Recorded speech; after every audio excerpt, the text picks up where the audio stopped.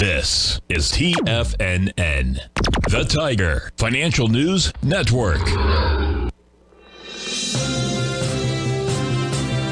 TFNN Headline News Update. Good morning, everyone. On this Friday, the 8th of September, Tiger Financial News Network, 10 o'clock a.m.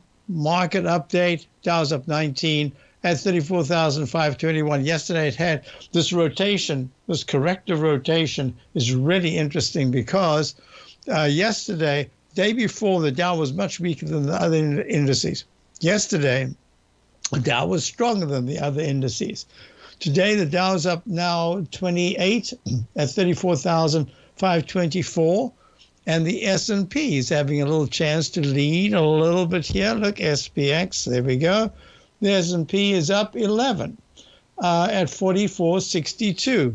The 9-period moving average is still green. That's important. And look at the QQQ. The 9-period moving average is still green, and it's up $1.61 at 373.70. Holding quite nicely. It has been a digestive phase this past week. Looking at the IWM, which was very weak, is weak again today, down 36 underneath the 200-period moving average at 183.97. Now look at this. Here's gold. Gold is up 10 at 19.52. Yesterday, the 9-period moving average turned pink. Today, let's see if it goes back to green. But gold has been digesting in a sideways fashion as the dollar, let's see if the dollar is pulling back a little bit. Yep, down 17 ticks at 104.88. So all the technicals are still very strong. And we're going to see the stochastics at 91%. If by Tuesday or Wednesday of next week, the stochastic drops to about 78%, the dollar will finally have a bit of a breather. We're looking also at the crude oil. Hey, crude oil.